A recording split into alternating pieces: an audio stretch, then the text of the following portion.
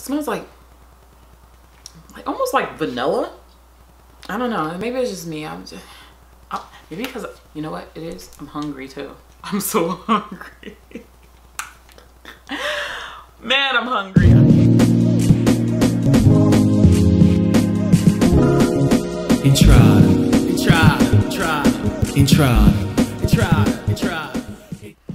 Hey, Chi-Chi here, and welcome back to my channel, Comfortably Chic365. So, I have a Ulta haul.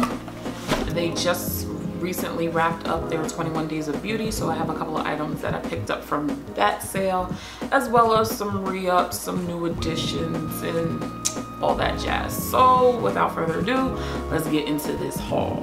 First up is the Real Techniques Miracle Face and Body Sponge.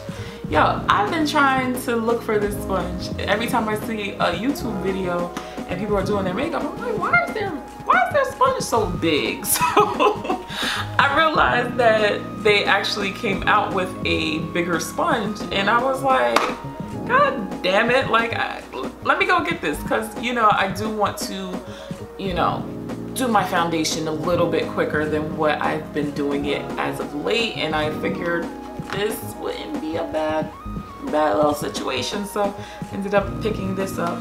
They were having buy one get one half off of the Real Techniques, so I ended up getting the Bold Metals Collection 301 Flat Contour brush, and I really wanted to try this because I don't know, sometimes I feel like when I cream contour with a sponge, like, it travels a little bit more than I would like it to. So I figured that the brush, I can have a little bit more control over my contour. But this brush is really pretty. Let me try to bust this puppy open real quick. The brush looks like the 301, and it's extremely soft. I believe this is a synthetic brush, and I'm happy that this is a pointed tip because it's easier to just pop into my cup holder with all of my other brushes. I hate that the other Real Techniques have that big round bottom, so I'm happy to see it on this. And yeah, it feels really soft, and it feels like, you know, I'll be able to flick up my cream contour a little bit better and smooth. It's nice and dense, so hopefully this brush will work out for me. I'm dying to use this. I really am. I'm super excited about trying to use that brush. Next up is the Benefit Brow, and this was a part of the 21 Days of Beauty. I got it in the color 5. Don't laugh, I sat on it by accident, but it's not about that outside packaging.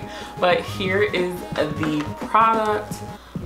This is supposed to rival Anastasia Beverly Hills, but yeah, I ended up getting this. And with my brows, like, I've just been wanting to have the best brows I can. So I don't know if I'm really into pencils. I don't know if I'm into like the wax. I'm just open to trying it up. I'm really trying to step up my makeup game here. You know, I think I look okay, but you know, I really would like to, you know, step up my brow game a little bit. Like, the next product that I picked up, and which also was a part of the 21 Days of Beauty, is the Badescu Vitamin C Serum. I don't know, I've been wanting to try this out, and it is a serum. So let me just put some on. It has a dropper. It does have a smell, but it's not a citrusy smell. But I wanted to see how this would do and add it to my nightly skincare routine. It's not like citrusy when, like, you know how you think of a fresh orange or something like that, a lemon.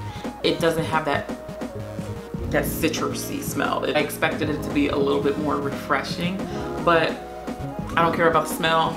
I care about what it's going to do. So the claims for this, it is supposed to reduce the visible signs of aging, brighten uneven skin tone and smooth overall texture.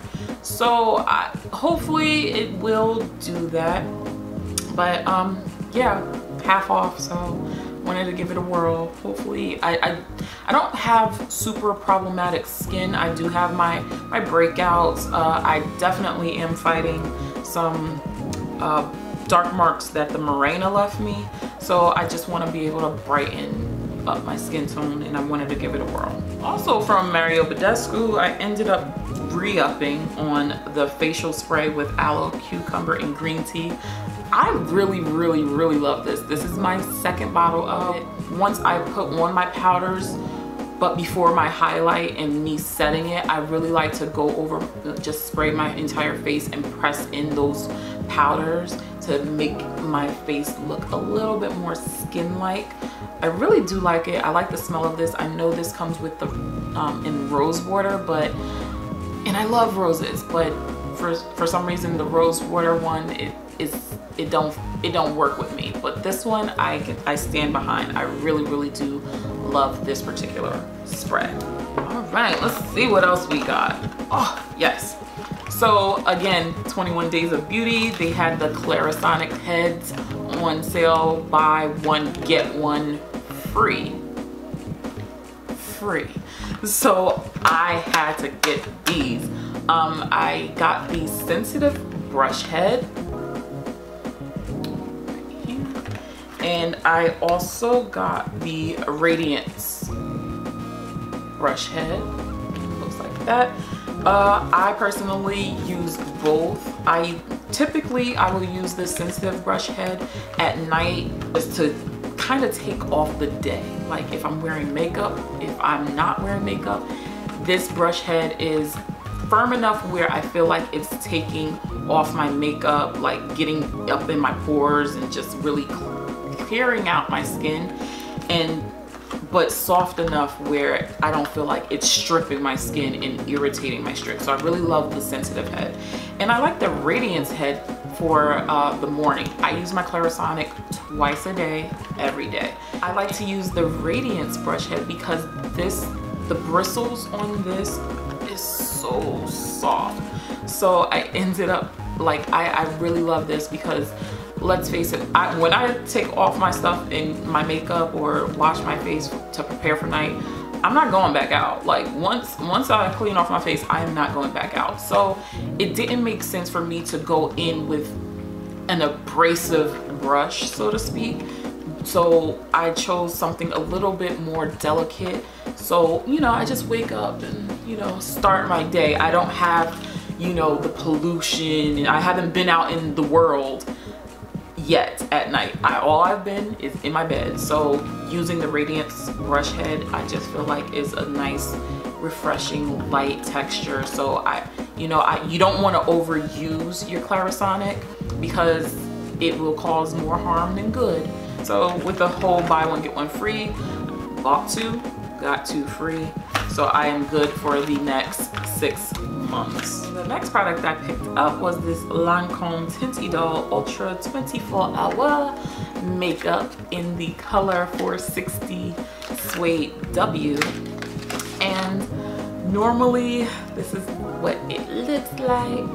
I'm sure you guys have seen it, but this is going to be going back because I am currently on my Fenty kick. I am on Team Fenty Beauty right now. I absolutely love this foundation. This is my ride or die foundation. I feel like out of all of the foundations that I've tried, this one to me was just the best. I was going to get the Estee Lauder, but they were out of stock. That's the one I originally wanted, but yeah, they were out of stock, and at the time I wasn't going to place an order for it, so I ended up getting this. But it will be going back to the store for just for a moment, boo. I'm still in love with this, but right now I want to say I spent a lot of money on my Fenty, so I need to make it up. So that's the only reason why this is going back to the store.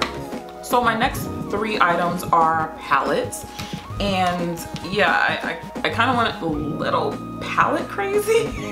Like, yeah, I had no intention of like really buying a lot of products, but I don't know, I just went a little crazy. So the first thing I got was the Naked Heat palette. I know you guys have seen this all over the tube. So I'm gonna just open it up. This is the Naked Heat palette, Urban Decay. I love Urban Decay. I really do. Like a lot of the palettes that I do have are from Urban Decay, and I just wanted to wait because I ended up getting the Sephora Pro palette in the warm edition, and I just didn't feel the need to buy this, but it just kept calling me, and I was like, yeah, you're Urban Decay girl. So I ended up getting this. These are the colors. It comes with a brush, you know, the drill. Yeah, so I ended up picking this up, and while I was there, I had to get this palette because it's being discontinued. This is the Urban Decay Smoky palette, and here it is in all of its glory. This was only retailing for $27, so I was like, yeah, yoink. Oh shit, I just put a little dent in it. Put a little dent in it. It's okay, it's okay, I'll survive. You were $27. But I got conned too. Not conned. It was a good con. Ulta has a credit card. So they were like, oh, you want to save 20%? And I was like,